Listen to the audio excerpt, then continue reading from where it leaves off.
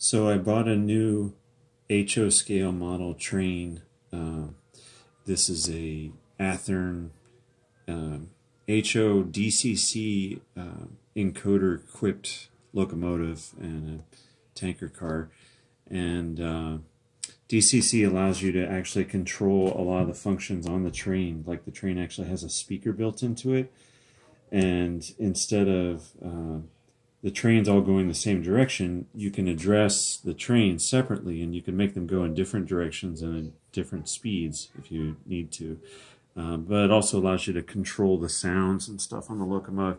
So normally a decoder costs like a couple $100, and this engine actually cost $120.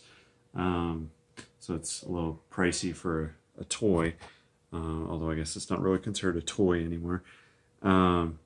So this is actually an Arduino with a motor controller on it, and there's a program called DCC++, which you can upload to the Arduino, and you can use the motor controller and hook it right up to the tracks and actually send DCC signals to the train. So I wrote a little program that allows me to just press keys on the keyboard and control the train. So I'm going to hit P to power it up first.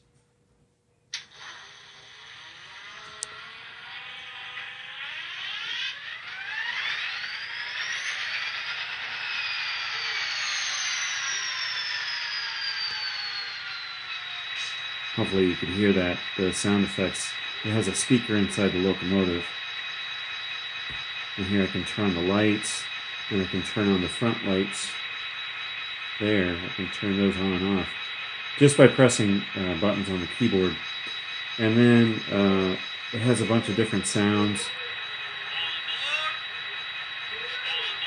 That says all aboard.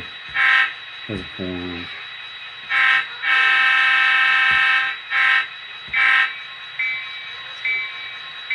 A bell, and so on. So then I can control the throttle by using the arrow keys. And it has very slow operation if I need to for more realistic control. And it's fairly precise. And if I want to reverse it, I just press another arrow key. This track is kind of tight. It's just an 18-inch curve, so it actually has trouble when it goes around.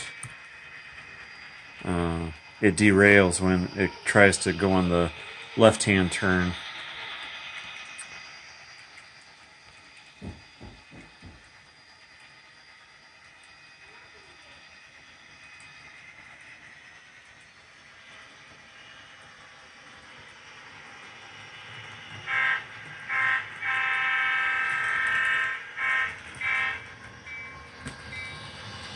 There it derails a bit, so I have to slow it down.